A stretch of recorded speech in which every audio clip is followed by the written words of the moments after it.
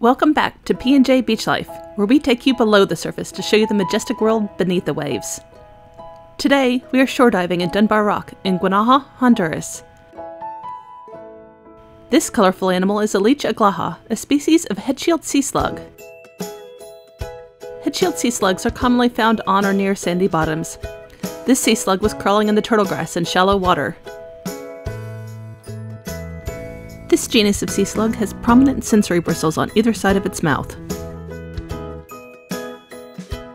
Nearby, these two slugs were mating. Headshield sea slugs are hermaphrodites and possess both male and female sexual organs. These Leech Aglajas are simultaneously fertilizing their mates' eggs, doubling the opportunities for both individuals to pass on their genetic material.